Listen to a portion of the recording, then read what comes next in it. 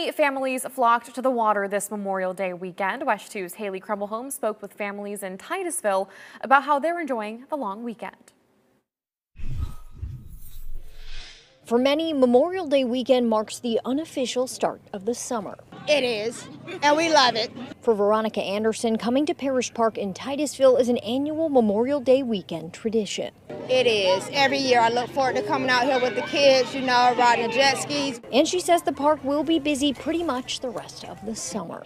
Every weekend during the summers. With its ideal location right on the water, the park was pretty packed, so there was some strategy involved to get a good spot. I've been out here since early. Got to get here early. Lots of families set up tents and spent the day in the sand or swimming, boating, or jet skiing. I bring my baby out here, so it's always family-oriented. A lot of people come out here every year. And the weather Sunday made it easy to make a day of it. Family and just the weather, enjoying a Memorial Day weekend. God bless America. In Titusville, Haley Krummelholm, WESH 2 News.